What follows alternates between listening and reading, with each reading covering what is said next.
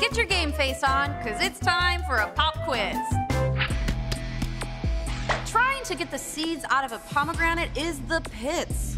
Get out, you little maggots. Hey, we've all been there, but don't torture yourself. There's a simple solution right at your black leather-clad fingertips. It's time for a pop quiz.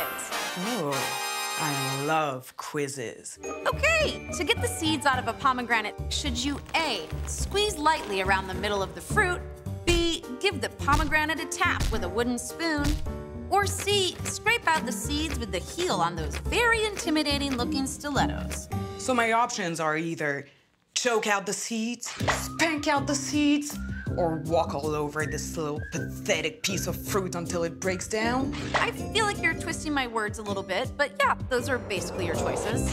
I'll say A, choke out the seeds. All right, that might work for your client over there, but the answer is actually B, the wooden spoon technique. Cut your pomegranate in two and give each half a nice firm thwack.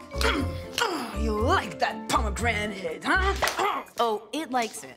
Well, look at that. Let's get back to work. Want to stick around?